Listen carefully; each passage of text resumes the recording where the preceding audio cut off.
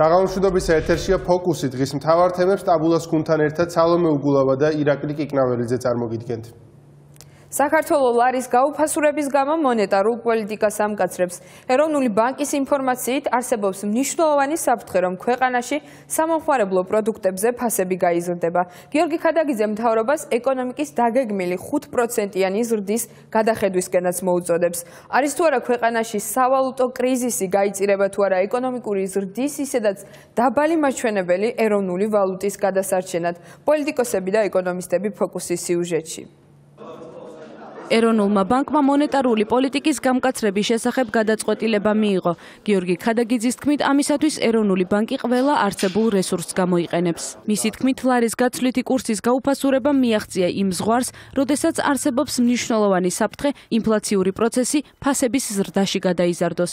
ჩვენ მივიღეთ გადაწყვეტილება, მომდევნო კვირიდან დავიწყოთ მონეტარული პოლიტიკის გამკაცრება.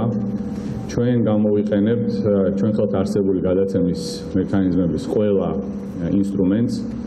ჩვენი ჩარევა იქნება თანმიმდევრული, ეტაპობრივი და იმ მოცულობის და დოზის, რაც საჭირო იქნება მაკროეკონომიკური სტაბილურობის უზრუნველსაყოფად. ამავე დროს მინდა მოგახსენოთ, როგორც იცით, ჩვენ მქონდა ინტენსიური მოლაპარაკებები და განხილვები მთავრობასთან და ასევე მიღებულია გადაწყვეტილება, რომ ფისკალური ნაწილი, ბიუჯეტის ხარჯვითი ნაწილი მომდევნო თვეებში იქნება ან დაბალანსებული, ან უკეთეს შემთხვევაში პროფიციტური. გიორგი ქადაგიძის განმარტებით მთავრობასთან აქტიური კონსულტაციების შემდეგ მიიღეს გადაწყვეტილება, რომ ბიუჯეტის ხარჯვითი ნაწილი გახდება დაბალანსებული, ან უკეთეს შემთხვევაში პროფიციტური. ეროვნული ბანკის ხელმძღვანელის განცხადებით, უნდა მოხდეს ეკონომიკის ზრდის დაგეგმილი 5%-იანი მაჩვენებლის გადახედვაც მისი შემცირების მიმართულებით. აუცილებელია დავიწყოთ ეკონომიკური ზრდის 5%-იანი პროგნოზის გადახედვა შემცირების მიმართულებით და შესაბამისი ფისკალური და მაკროეკონომიკური ინდიკატორების გადაგეგმა, ახალი გეგმის გაკეთება იმისთვის, რომ ეკონომიკური პოლიტიკა ადეკვატურად ასახავდეს და პასუხობდეს იმ გამოწვევებს, რომელიც დღეს არის ჩვენს ქვეყანაში. ეკონომიკური პროფილის მინისტრები ამბობენ, რომ მონეტარული პოლიტიკის წარმართვა ეროვნული ბანკის პრეროგატივაა და ბიუჯეტიდან კურსზე ზეწოლა არ იქნება. ნოდარ ხადურის თქმით, რეკომენდაციის შესაბამისად იანვარში შემოსავლები ხარჯებზე 100 მილიონით ნაკლებია. ხადურმა ჟურნალისტებს საიდუმლოდ ისიც გაუმხილა, რომ იანვარში ინფლაცია 0%-იანი იყო. ეკონომიკის მინისტრის შეფასებით კი შემოსავლები გადაჭარბებით შესრულდა და ამ დროისათვის ეკონომიკური ზრდის შემცირების საფუძველი არ არსებობს. ეროვნულმა ბანკმა გადაწყვიტა, რომ პროაქტიული იყოს, ეს მისი ექსკლუზიური უფლებაა, თავისთავად ცხადია. მე მინდა ერთი რამ გითხრათ, რომ არც დეკემბერში, არც იანვარში და არც უახლოეს თვეებში საქართველოს ბიუჯეტიდან ლარის კურსზე დაწოლა არ იქნება უარყოფითი. ეროვნულმა ბანკმა დღეს დააყენა საკითხი, მას უფრო ახლოს აქვს, ასე ვთქვათ, წდომა, რომ შესაძლოა გაჩნდეს ინფლაციური მოლოდინები. თუმცა საიდუმლოს გეტყვით, იმედი არ გამთქვავთ, რომ იანვარში ინფლაცია იყო 0%. მთავრობა და ეროვნული ბანკი ერთობლივად აკეთებს ყველაფერს იმისათვის, რომ საგარეო მოვლენების ზეგავლენა საქართველოს ეკონომიკაზე და ვალუტის კურსზე იყოს რაც შეიძლება მინიმალური, რა თქმა უნდა, რაც შეეხება ზრდის პროგნოზს, ჩვენ ძალიან მჭიდროდ თანამშრომლობთ და ფაქტიურად ონლაინ რეჟიმში უყურებთ ყველა პარამეტრს, როგორც კი ამის საჭიროება იქნება, რა თქმა უნდა, ჩვენ შეთანხმებულად მივიღებთ გადაწყვეტილებას. ეროვნული ბანკის გადაწყვეტილება შეაფასეს მმართველი გუნდისა და ოპოზიციის წევრებმა. უმრავლესობაში ჩარევისა და ეკონომიკური ზრდის შემცირების საფუძველს ვერ ხედავენ. ნაციონალურ მოძრაობაში კი ამბობენ, რომ შექმნილი ვითარება ხელისუფლების უგუნური ეკონომიკური პოლიტიკის შედეგია. თავისუფალი დემოკრატები კი მთავრობაში კრიზისის ნიშნებს ხედავენ.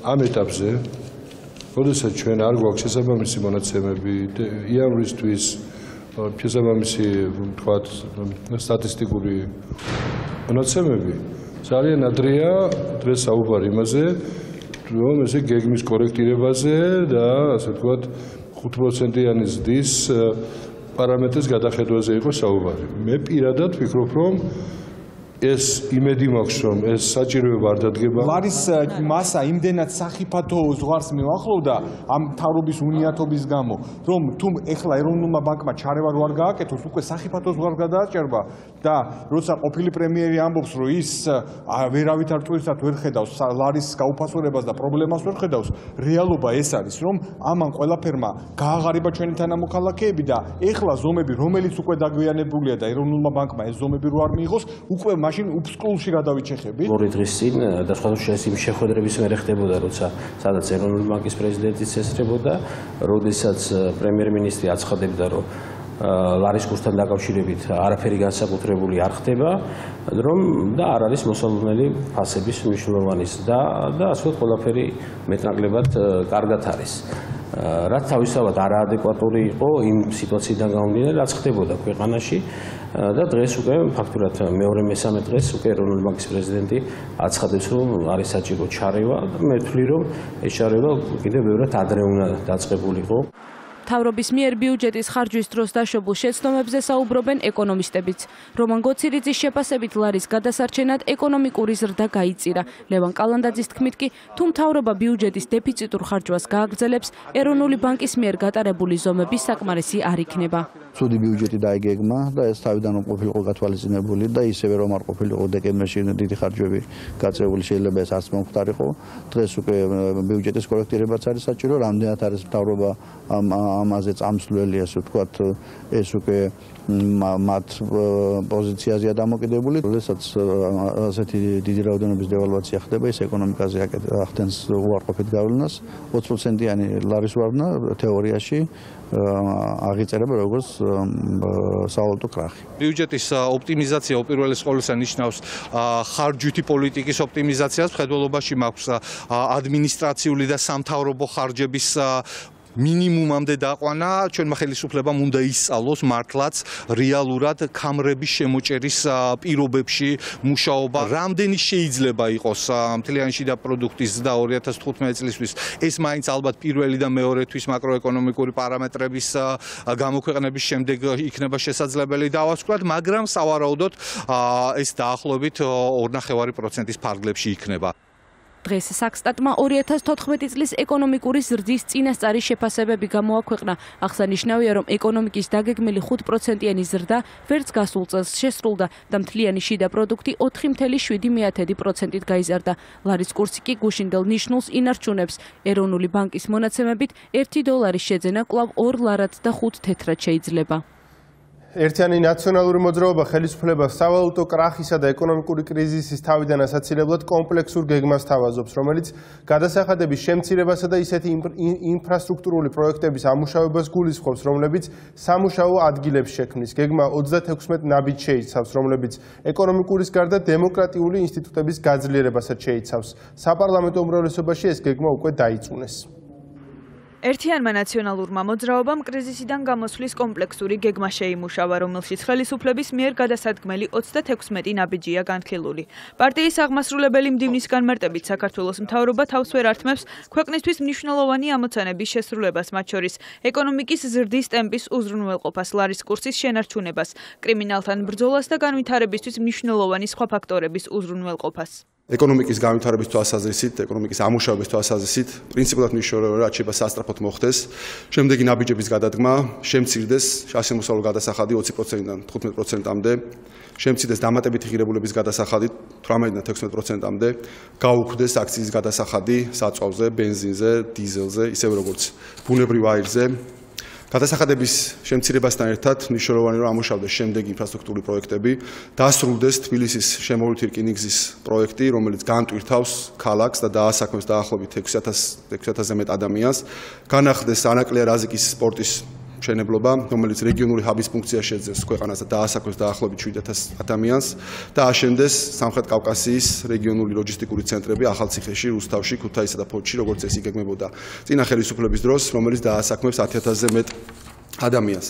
ეკონომიკისა და ბიზნესის სფეროში ერთიანი ნაციონალური მოძრაობა ხელისუფლებას მნიშვნელოვან ინიციატივებს თავაზობს, მათ შორის საშემოსავლო გადასახადის 15%-მდე შემცირებას, ნავთობპროდუქტებზე აქციზის გადასახადის გაუქმებას, ეკონომიკური და ფინანსური ხასიათის დანაშაულის მნიშვნელოვანი ნაწილის დეკრიმინალიზაციას, ბიუჯეტის დაფინანსების მიზნით შიდა ვალის აღების შეჩერებას, ასევე მიწის კერძო საკუთრებაზე დაწესებული შეზღუდვების გაუქმებას.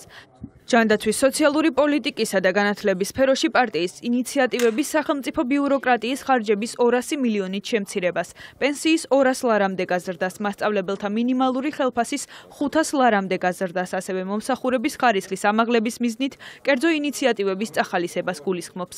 კიდევ ერთი სფერო, რომელზეც ერთიან ნაციონალურ მოძრაობაში გაამახვილეს ყურადღება, დემოკრატიული ინსტიტუტების განვითარებაა. ამ კუთხით ოპოზიციური პარტია საარჩევნო გარემოს გაუმჯობესებას, სუსისა და კუდის გაუქმებას და შინაგან საქმეთა სამინისტროს სტრუქტურების ფუნქციების კანონით დეტალურ გაწერას ითხოვს. გარდა ამისა, ნაციონალურ მოძრაობაში ფიქრობენ, რომ მთავარი პროკურორი პარლამენტის მიერ უნდა დაინიშნოს, სრულფასოვნად ამუშავდეს ნაფიც მსაჯულთა ინსტიტუტი და მოწმეთა დაკითხვა მხოლოდ მოსამართლეთა თანდასწრებით მოხდეს. ნაციონალური მოძრაობის ინიციატივა უარყოფითად შეაფასეს საპარლამენტო უმრავლესობის წარმომადგენლებმა. გედევან ფოფხაძე მიიჩნევს, რომ შემოთავაზებული წინადადებები ცინიზმია. ანი მიროტაძის თქმით კი, ნაციონალურ მოძრაობას ქვეყნის განვითარების გეგმის შემუშავება დააგვიანდა. ჩვენს რა თქმა უნდა რაღაცა შეცდომები დაუშვით, მაგრამ ამ შეცდომების გამოსწორების თვალსაზრისით რჩევების მიღება ნაციონალურ მოძრაობიდან ყველაზე დიდი შეცდომა იქნება, რომელიც შეიძლება დღეს მთავრობამ დაუშვას. დააგვიანდათ 36 ნაბიჯის გადადგმა, თორე ხელისუფლებიდან არ იქნებოდნენ ჩამოშორებულები. რატო არა 56-იან 28? ან 5 რატომ არა? 5 უყვართ საკრალურია მათთვის ციფრი. ვერ დავადგინე, ტოვაბატორმა მიხეილმა იქიდან 36 დაადგინა, სადაც არის ახლა მათი არქიპოსეთური, რაც არქიპომ უთხრა ეს გაიმეორეს. ნაციონალურ მოძრაობაში დიდი ქვევრივით არის, ჩამძახებელი ყავდათ სააკაშვილი ყოველთვის. ამ მომძახი ბევრი ყავთ, ქაჯეთის ციხეში, იქით აეროპორტის ტრასისკენ. ერთიან ნაციონალურ მოძრაობაში განმარტავენ, რომ ისინი გააგრძელებენ საგარეო პოლიტიკის, უსაფრთხოების, ადამიანის უფლებების და სხვა მნიშვნელოვანი სფეროების განვითარების გეგმაზე მუშაობას. მიუხედავად საგარეო საქმეთა მინისტრის გაკეთებული განცხადებისა რადიო თავისუფლებასთან, აბაშიძე კარასინის ფორმატი კვლავ გაგრძელდება. ინტერვიუში ბერუჩაშვილი ამბობდა, რომ რუსეთმა და საქართველომ შეწყვიტეს არაფორმალური დიალოგი სავაჭრო საკითხებზე. მოგვიანებით სამინისტროში ეს გაჩენილი მოლოდინი გაფანტეს და ბერუჩაშვილის განცხადება ჟურნალისტის შეცდომას მიაწერეს. საქართველოს საგარეო საქმეთა სამინისტროს ცნობით აბაშიძე კარასინის ორმხრივი შეხვედრების ფორმატი არ გაუქმებულა. ასე განმარტეს უწყებაში მინისტრ თამარ ბერუჩაშვილის ინტერვიუ, რომელიც მან რადიო თავისუფლებას მისცა. სამინისტროს სპიკერის თქმით, ჟურნალისტმა მინისტრის ნათქვამის კონტექსტი ვერ გაიგო. ბერუჩაშვილმა კი სხვა რამ იგულისხმა. კერძოდ ის, რომ აბაშიძე კარასინის ფორმატი უბრალოდ შეჩერებულია და არ გაუქმებულა. რადიო თავისუფლებასთან ინტერვიუში თამარ ბერუჩაშვილი ამბობს, რომ რუსეთი განაგრძობს დესტრუქციულ ნაბიჯებს საქართველოს წინააღმდეგ, რის შედეგადაც რუსეთმა და საქართველომ შეწყვიტეს არაფორმალური დიალოგი სავაჭრო საკითხებზე. ინტერვიუსვე მიხედვით, მინისტრი არ არის ოპტიმისტურად განწყობილი, რომ ხსენებული დიალოგი მალე განახლდება. ბერუჩაშვილი იმასაც ამბობს, რომ საქართველო რუსეთთან ვაჭრობას ფრთხილად უნდა მოეკიდოს, რადგან მისი ბაზარი ხაფანგს გავს და საკმაოდ არაპროგნოზირებადია. ის ინტერვიუ, რომელიც რადიო თავისუფლებაში დაიბეჭდა, არის ალბათ უფრო თქვათ ჟურნალისტის სხვანაირი ინტერპრეტირება იმისი, თუ რისი თქმა შეეძლო ქალბატონ თამარს. დიალოგი შემოდგომიდან არ შემდგარა. თავისთავად თუ რაღაც არ ხდება, იქ საუბარიც არ ხდება. ამის იმპერატიულად ვინმეს ერთი თქმით, რომ მოდით ეს შევწყვიტოთ, შეუძლებელია და ეს ჩვენი კომპეტენციაა და შეჩერებულია და ჯერ არ ვიცით, როდის განახდება ეს დიალოგი, მაგრამ ის ურთიერთობები, რაც არის პრაგმატული ურთიერთობები, თქვათ, კომპანიებს შორის, სავაჭრო ურთიერთობები, ის გრძელდება. მახე შეიძლება ეხლა იყო რაღაც ინტერპრეტაცია სიტყვის ესეთი, მაგრამ დავარქვათ, რომ საფრთხე ყოველთვის რეალურად შეიძლება არსებობდეს. მინისტრის ნათქვამის არასწორ ინტერპრეტაციაზე საუბრობს სოფლის მეურნეობის მინისტრიც. ოთარ დანელიას თქმით, სავაჭრო ეკონომიკურ ნაწილში რუსეთთან ურთიერთობები გრძელდება, რაც ქართველი მეწარმეებისთვის, ფერმერებისთვის და გლეხებისთვის მნიშვნელოვანია. ვფიქრობ, რომ ეს სავარაუდოდ იყო არასწორი ინტერპრეტაცია. მე მჯერა, რომ ეს განცხადება პირდაპირ ასეთი ფორმულირებით არ ყოფილა, ეჭვი მაქვს. რაზეც ალბათ მინისტრი თვითონვე გააკეთებს დამატებით განმარტებას. ჩვენ როგორც პრემიერმაც არაერთხელ ხაზი გაუსვა ვმიჯნავთ ერთმანეთისგან ამ შემთხვევაში პოლიტიკურ ურთიერთობასა და ეკონომიკურ სავაჭრო ურთიერთობას დიალოგის შეწყვეტას არ ვგეგმავთ, არ ვაპირებთ, ვინაიდან ამ პროცესის უკან დგას და სარგებლობს 10,000-ობით ადამიანი, გლეხი, ფერმერი, მეწარმე, ბიზნესმენი, კერძო სექტორის წარმომადგენელი. აღსანიშნავია, რომ ჯერ კიდევ 28 ნოემბერს რუსეთთან ურთიერთობის საკითხებში საქართველოს პრემიერის სპეციალური წარმომადგენელი ზურაბ აბაშიძე აცხადებდა, რომ ორმხრივ მოლაპარაკებებზე მორატორიუმია გამოცხადებული და შემდგომი შეხვედრის თარიღი დათქმული არ არის. აბაშიძე მედიასთან საუბარში დღეს აცხადებს, რომ რუსეთთან სავაჭრო-ეკონომიკური ურთიერთობები გრძელდება და პროცესი ჩვეულ რეჟიმში მიმდინარეობს. რადიო თავისუფლებისთვის მიცემულ ინტერვიუში ამერიკის შეერთებულ შტატებში ვიზიტით მყოფმა საქართველოს საგარეო საქმეთა მინისტრმა ისიც თქვა, რომ უკრაინის მოვლენების გამო რუსეთის წინააღმდეგ სანქციები და სავიზო შეზღუდვების შესაძლოა საქართველომაც შემოიღოს. უკრაინაში რუსული აგრესიის გამო სანქციების დაწესებაზე დებატი გასული წლის მანძილზე საქართველოს პოლიტიკური ცხოვრების ნაწილი იყო. საპარლამენტო უმცირესობა მოითხოვდა უკრაინის შესახებ მიღებულ რეზოლუციაში პარლამენტს მიეთითებინა სანქციების დაწესების აუცილებლობა, თუმცა უმრავლესობა სხვაგვარად ფიქრობდა. მაშინ რეზოლუციაში სიტყვა სანქცია არ მოხვდა. კიდევ ერთი საერთაშორისო ორგანიზაცია ამჯერად Human Rights Watch საქართველოში პოლიტიკურ დევნასა და შერჩევით სამართალზე საუბრობს. ორგანიზაცია ქვეყანაში არსებული მდგომარეობის შესახებ ახალ ანგარიშს აქვეყნებს. ხელისუფლების შეცვლის შემდეგ პროკურატურაში ათასობით საჩივარი შევიდა, თუმცა უწყებამ გამოძიება ძირითადად ყოფილი თანამდებობის პირების წინააღმდეგ დაიწყო. ამ შეფასებას Human Rights Watch-ის საქართველოს შესახებ ანგარიშში აკეთებს. ტექსტში საუბარია ექს-პრეზიდენტ მიხეილ სააკაშვილის, თბილისის ყოფილი მერის გიგი უკულავას, შინაგან საქმეთა ყოფილ მინისტრ ვანო მერაბიშვილის და თავდაცვის სამინისტროს ყოფილი მაღალჩინოსნების საქმეებზე. ანგარიშში ნახსენებია დეპუტატ ნუგზარ ციკლაურისა და ერთიანი ნაციონალური მოძრაობის წევრ ზურაბ ჭიაბერაშვილის თავდასხმებიც. Human Rights Watch აღნიშნავს, რომ ხელისუფლებამ ვერ შეძლო თავდამსხმელების პასუხისგებაში მიცემა, მიუხედავად იმისა, რომ მათი საჯაროდ იდენტიფიცირება მოხდა. პროკურატურამ შეისწავლა ათასობით საჩივარი, რომლებიც 2012 წელს ხელისუფლების შეცვლის შემდეგ შევიდა.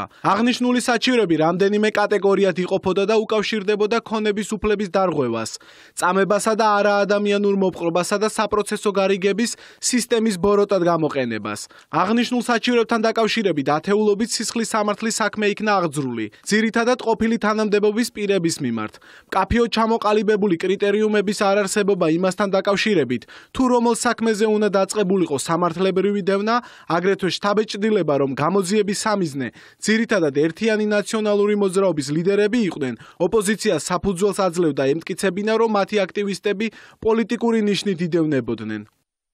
ყოფილი სახალხო დამცველი და ამჟამად მთავრობის წევრი სოზარ სუბარი აცხადებს, რომ Human Rights Watch-ის ორი ბრალდება ერთმანეთს ეწინააღმდეგება, რადგან ერთის მხრივ მთავრობას წარსული საქმეების სწრაფად გამოძიებისკენ მოუწოდებს, მეორე მხრივ კი პოლიტიკური ნიშნით შერჩევას ესაუბრობს. საპარლამენტო უმრავლესობის წევრების ნაწილი ანგარიშს ეთანხმება, ნაწილი კი მიიჩნევს, რომ ის რაც ხდება საქართველოში შიდა საქმეებია და ალასანიას გუნდს აქვს გაპიარების მცდელობა. ერთის მხრივ მოგვიწოდება, რომ სწრაფად იქნეს გამოძიებული წარსული საქმეები და მეორეს მხრივ აყოლილი არიან აი ამ პროპაგანდას თითქოს რაღაცა პოლიტიკური ნიშნით ხდება შერჩევა, რასაც აბსოლუტურად არ ვეთანხმები. ყველა საქმე უნდა იყოს გამოძიებული და იქნება კიდევაც გამოძიებული წარსულის დანაშაულებიც და თუ დღევანდელობაში ხდება ისიც, ოღონდ ამას სჭირდება ბუნებრივია გარკვეული დრო. მიხეილ სააკაშვილის იმდენი ბრალი აქვს წარდგენილი და მე როგორც სახალხო დამცველი ვამბობ, იმდენი დანაშაული აქვს ჩადენილი, რომელსაც ბრალი არ აქვს წარდგენილი და სავარაუდოდ რომ მოთა გამოძიება დღეს თითქმის წარმოუდგენელი იქნება, რომ ერთი ადამიანისთვის კი არა, ერთი თაობისთვის არის საკმარისი. თუ რამე არგუმენტი არ არის, დასაბუთებული მტკიცებულებები არ არსებობს, თქვათ პროკურატურის მხრიდან მხოლოდ ამ ნაწილზე შეიძლება ვთქვათ ვიდაოთ მხოლოდ ამ ნაწილზე, რომ არ არის შესაბამისი მტკიცებულებები.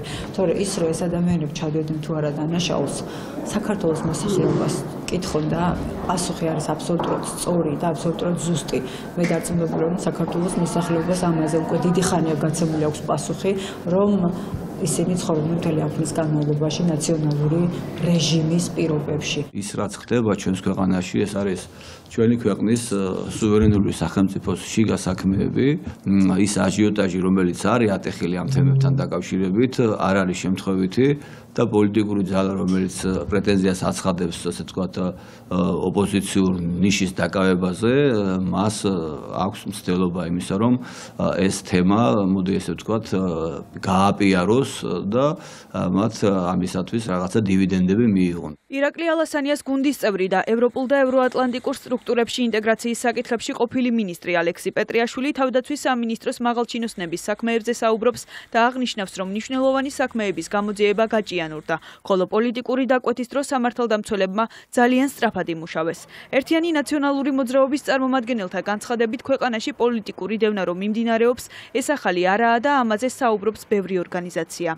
გაჭიანურდა ესეთი მნიშვნელობის საკითხები, გამოძიება ისეთ მნიშვნელოვან საკითხებზე, როგორიც არის ზურაბ ვაზაგაშვილის მკვლელობა და სხვა ძალიან მნიშვნელოვანი გახმაურებული თემები და აშკარა პოლიტიკურ დაკვეთაში ძალიან სწრაფად იმოქმედეს, მაგრამ არაეფექტიანად ამ შემთხვევაშიც, როდესაც აიყვანეს თავდაცვის სამინისტროდან მძევლები პროკურატურის მაღალჩინოსნებმა, მაგრამ მათი ესაც კი წარუმატებელი გამოდგა.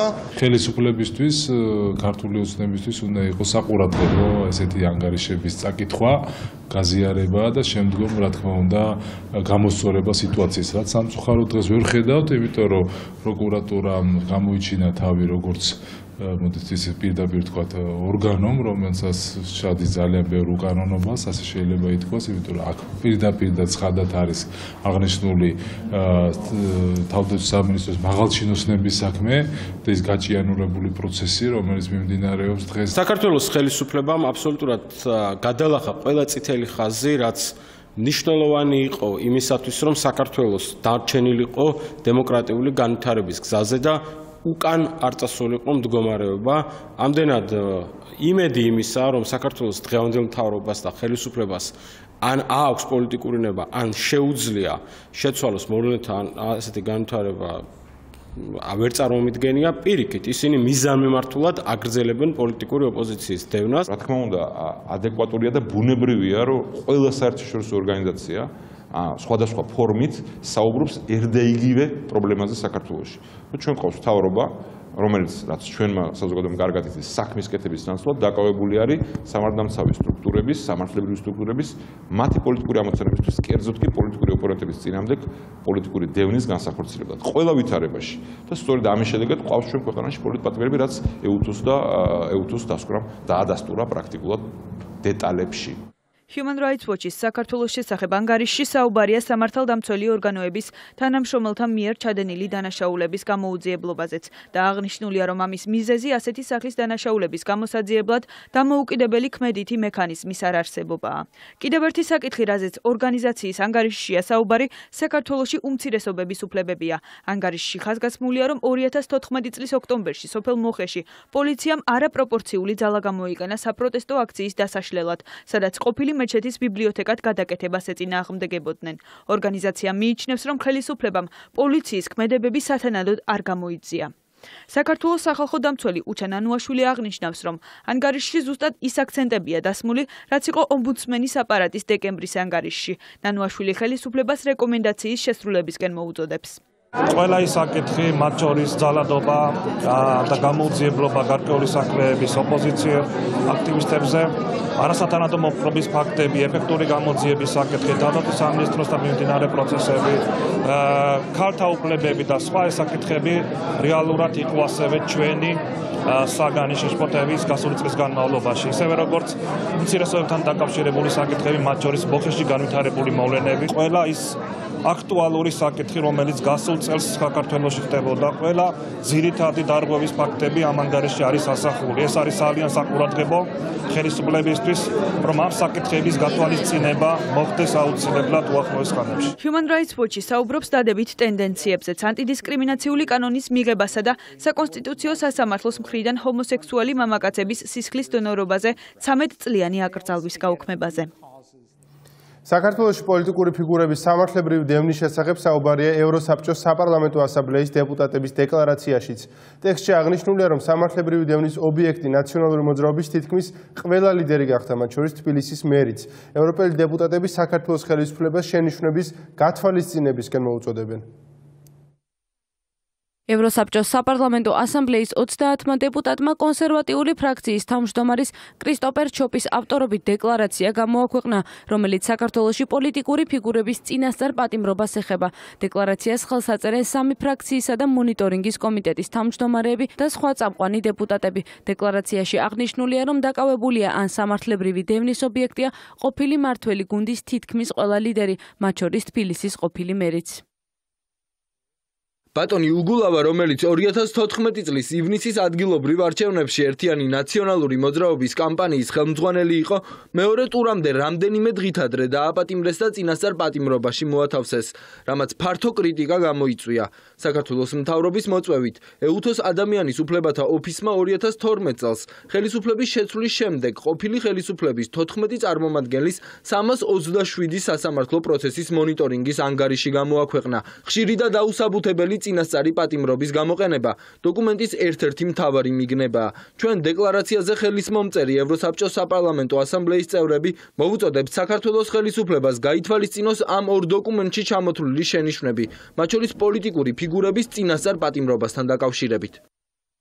ევროსაბჭოს საპარლამენტო ასამბლეის 30-მა წევრმა მიმართა საქართველოს ხელისუფლებას, რათა გათვალისწინებულ იქნას ის მოთხოვნები, რაც დაფიქსირებული არის ამ ასამბლეაში ოქტომბერში მიღებულ რეზოლუციაში და ასევე ეუთოს მიერ გამოქვეყნებულ დასკვნაში ოპოზიციის ლიდერების სასამართლო პროცესების მონიტორინგისა, კერძოდ ყურადღება გამახვილებული არის პოლიტიკური ფიგურების წინასწარ პატიმრობაზე, წინასწარი პატიმრობის ბოროტად გამოყენებაზე, რაც როგორც წუხილი დაფიქსირებულია ორივე ამ დოკუმენტში და არის გამოთქმული წუხილი გიგი უგულავას გაჭიანურებულ წინასწარ პატიმრობასთან დაკავშირებით.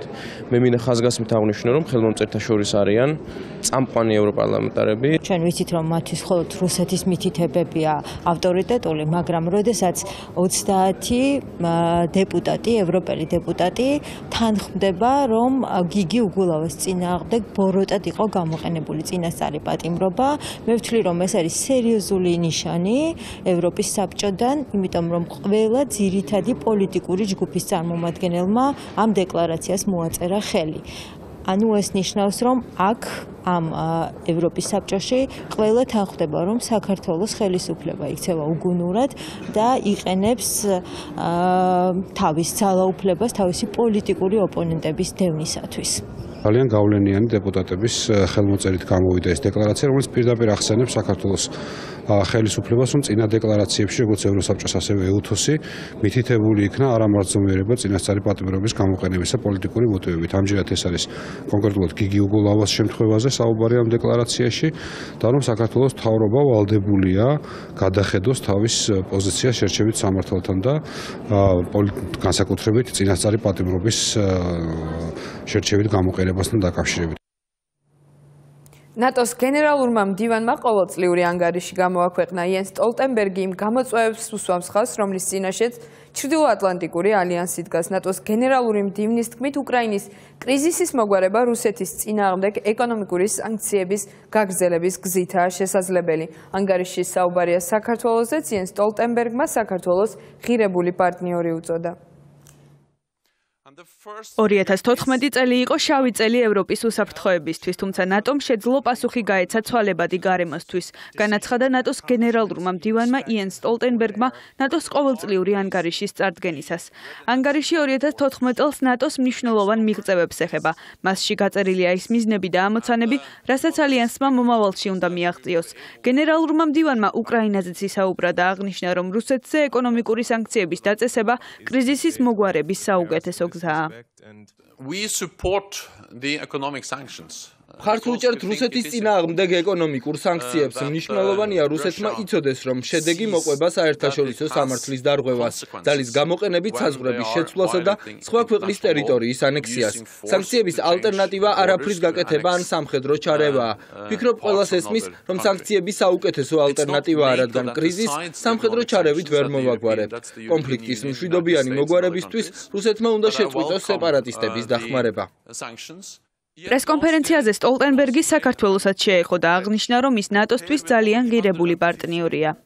Georgia is a very highly valued partner. საქართველოს ძალიან ღირებული პარტნიორია. მომავალ კვირას გავმართავთ ნატოს თავდაცვის მინისტრების შეხვედრას და ნატო-საქართველოს კომისიის ხდომა საქართველოს თავდაცვის მინისტრთან ერთად. ეს ნატოსა და საქართველოს შორის მჭიდრო თანამშრომლობის გამოხატულებაა. ჩვენ დავიწყეთ არსებითი პაკეტის განხორციელება, რომელიც ეხება თავდაცვის შესაძლებლობების შექმნას და საქართველოს დახმარება შეიარაღებული ძალების მოდერნიზებასა და რეფორმირებაში. გარდა ამისა, ვქმნით საწვრთნელ ცენტრს, სადაც ნატოს ინსტრუქტორები ქართველ ოფიცრებთან და სამხედრო პერსონალთან ერთად იმუშავებენ. მათ ინსტრუქციები და წვრთნა ჩაუტარდებათ. ევროკავშირის რიგგარეშე მინისტერიალზე მთავარი განსახილველი თემა უკრაინის კრიზისი იყო. ევროკავშირის საგარეო საქმეთა მინისტრების გადაწყვეტილებით რუსეთის ფედერაციისთვის მარტამდე დაწესებული სანქციები სექტემბრამდე გახანგრძლივდა. რიგგარეშე მინისტერიალზე, რომელიც მარიუპოლის დაბომბვის გამო მოიწვიეს, ევროკავშირმა რუსეთს 17 მარტამდე დაწესებული სანქციები სექტემბრამდე გაუგრძელა. შეზღუდვები იმ პირებსა და კომპანიებს ეხება, რომლებიც უკრაინაში განვითარებულ მოვლენებზე არიან პასუხისმგებელნი. ევროკავშირის უმაღლესმა კომისარმა ფედერიკა მოგერინიმ პრესკონფერენციაზე აღნიშნა, რომ 9 თებერვლის მინისტერიალამდე სია კიდევ უფრო გაიზრდება. ევროკავშირმა გაზარდა უკრაინისათვის ჰუმანიტარული დახმარებაც, რომელიც უკვე 95 მილიონ ევროს უტოლდება. უკანასკნელ დღეებში უკრაინაში 85 ტონა ჰუმანიტარული ტვირთი გაიგზავნა. ჩვენ გადავწყვეტეთ სექტემბრამდე გავახანგრძლივოთ შეზღუდვები, რომლებიც კონკრეტულ ადამიანებსა და კომპანიებზე დავაწესეთ 2014 წლის მარტში. გარდა ამისა, ერთ კვირაში მზად გვექნება შეთავაზება, რომ კიდევ უფრო მეტი კონკრეტული პირი და კომპანია დაემატოს ამ სიას. ეს გადაწყდება 9 თებერვალს საგარეო საქმეთა მინისტრების შემდგომ საბჭოზე. ასევე გადავწყვეტეთ დავიწყოთ მოსამზადებელი სამუშაო ნებისმიერი სახის მოქმედებისთვის, რათა მინსკის შეთანხმების იმპლემენტაცია მოხდეს. ჩვენ ეს გადაწყვეტილება მივიღეთ, რადგან ვფიქრობ, სიტუაცია უკრაინაში არ გვაძლევს საშუალებას დღეს საღამოს რამით ვიყოთ ბედნიერნი. გარდა იმისა, რომ შევინარჩუნეთ ერთობა, რაც ჩვენი სიძლიერეა და ვაჩვენეთ, რომ ევროკავშირი მზად არის მიიღოს შემდგომი ზომები მომავალ კვირებში. თუ სიტუაცია გამოსწორების ნაცვლად უარესობისკენ წავა, როგორც ეს წინა დღეებში ხდებოდა. აღსანიშნავია, რომ მინისტერიალს ესწრებოდა საბერძნეთის საგარეო საქმეთა ახალი მინისტრიც, რომელიც ასევე დათანხმდა სანქციების გახანგრძლივებას. ჩვენ არ ვეწინააღმდეგებით ყველანაირ სანქციას. ამ ეტაპზე ახალი სანქციების დაწესების წინააღმდეგი ვიყავი, თუმცა საბოლოოდ შევთანხმდით კომუნიკეზე, რომელიც რუსეთს ადრე დაწესებულ შეზღუდვებს უხანგრძლივებს. ჩვენ ერთსულოვნად მივიღეთ გადაწყვეტილება, ასე რომ არ ვართ ცუდი ბიჭების როლში, როგორც თქვენ ამას ამბობთ. გაიზრდება თუ არა შავი სია, რომელიც დღეს 132 ადამიანისა და 28 კომპანიისაგან შედგება, 12 თებერვალს ევროკავშირის სამიტზე გადაწყდება.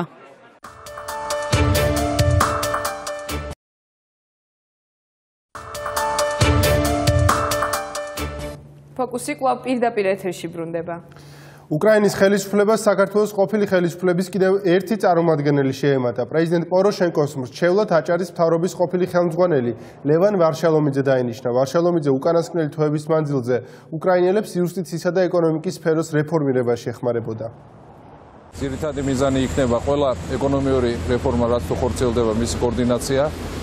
და ალბათ ყველას მოგეხსენებათ, რომ ჯერ კიდევ აპრილის თვიდან თუ როგორ აქტიურად ვიყავით ჩართულები სხვადასხვა უწყებებში, იუსტიციის სამინისტრო, ეკონომიკის სამინისტროში, ასე რომ საქმე ჯერ ბევრია გასაკეთებელი.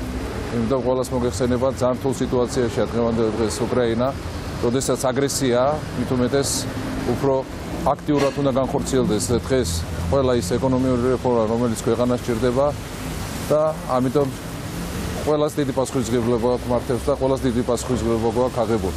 თითქმის ყველას უწყებაში ჭირდება რეფორმირება. ჩვენი მიზანია ეხლა, რაც შეიძლება ყველა მობილიზაცია გავაკეთოთ. დღევანდელ დღეს ალბათ ყველა პატრიოტი ქართველი უკრაინელია გამხდარი.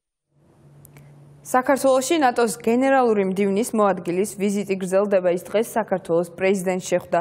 ალექსანდრ შპოუმ ჟურნალისტებისთვის პრესკონფერენციაც გამართა, სადაც საქართველოს ნატოს ურთიერთობასა და რუსეთის მიერ ოკუპირებული ტერიტორიების ანექსიის დაწყებაზე ისაუბრა. ნატოს გენერალური მდივნის მოადგილე ალექსანდრ ვერშბოუ ავლაბრის რეზიდენციაში პრეზიდენტ გიორგი მარგველაშვილს შეხვდა. შეხვედრის დასრულების შემდეგ მარგველაშვილმა და ვერშბოუმ მედიისთვის ერთობლივი პრესკონფერენცია გამართეს, სადაც საქართველოს ევროატლანტიკურ კურსსა და ალიანსში საქართველოს მიერ შეტანილ წვლილზე ისაუბრეს. გიორგი მარგველაშვილის განმარტებით მათ საქართველო-რუსეთის ურთიერთობებზე, კერძოდ კი რუსეთის მიერ აფხაზეთთან გაფორმებულ ხელშეკრულებაზე, ასევე რეგიონში არსებული უსაფრთხოების მდგომარეობაზე იმსჯელეს.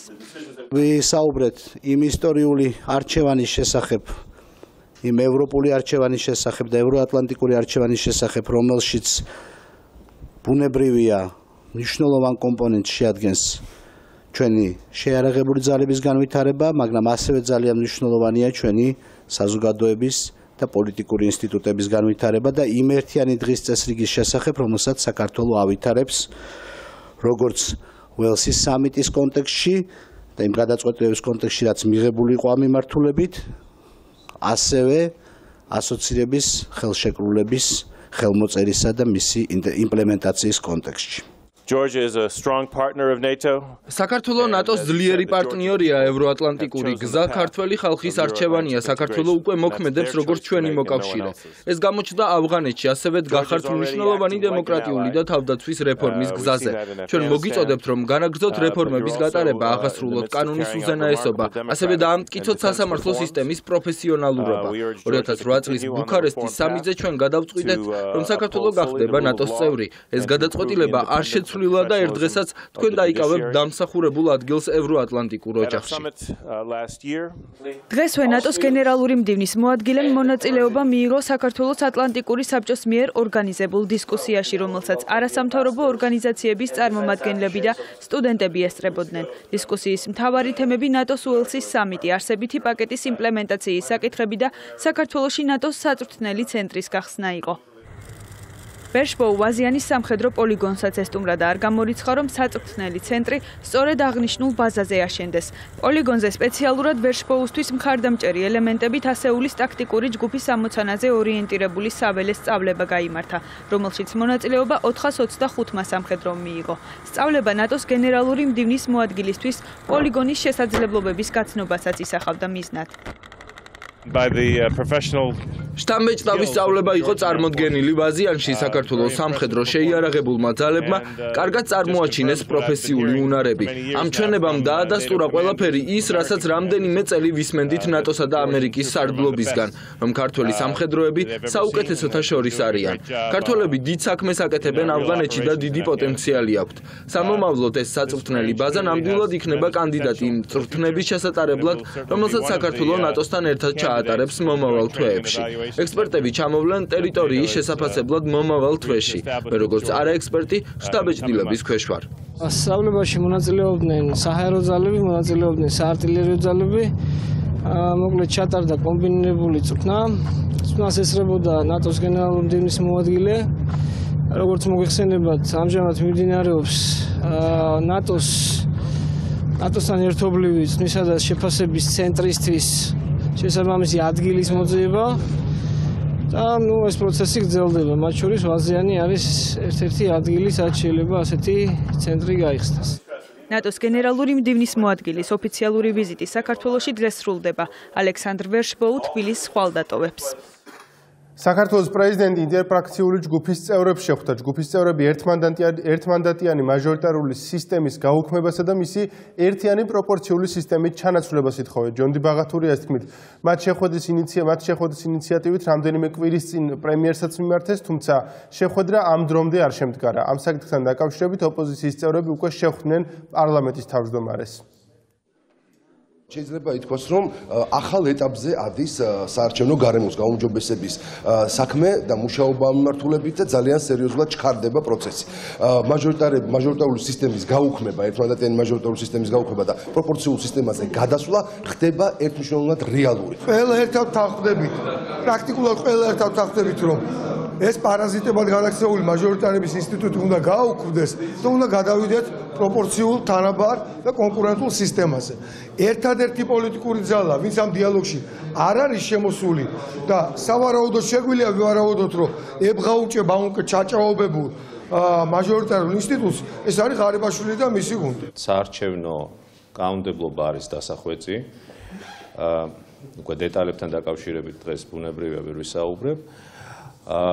და ისე უნდა დაიხოტოს საარჩევნო კანონმდებლობა, რომ ერთი მხრივ უკეთ იყოს უზრუნველყოფილი პლურალიზმი და წარმომადგენლობა პარლამენტში პოლიტიკური ძალებისა. მეორე მხრივ ეს ცვლილებები უნდა განხორციელდეს ყველა შემთხვევაში საკმაოდ შემჭიდროებულ ვადებში.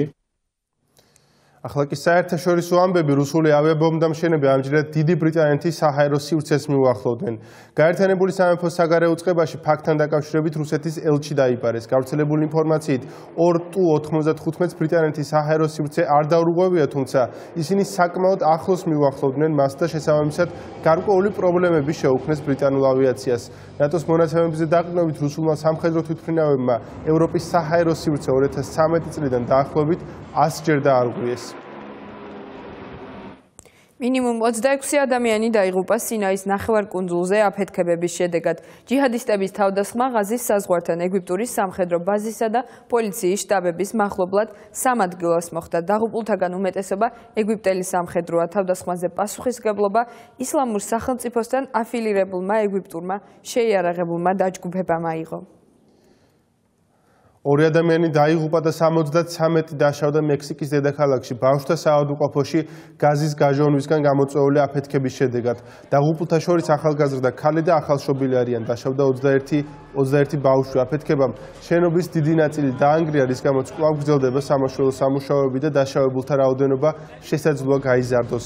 აფეთქება გამთენიისას მოხდა, როდესაც გაზის მანქანა საავადმყოფოს სამზარეულოს ბუნებრივი აირით ამარაგებდა. ფოკუსი ამით დასრულებულია. მე მშვიდობიან შაბათ კვირას გისურვებთ. კარგად ვწანდებოდეთ.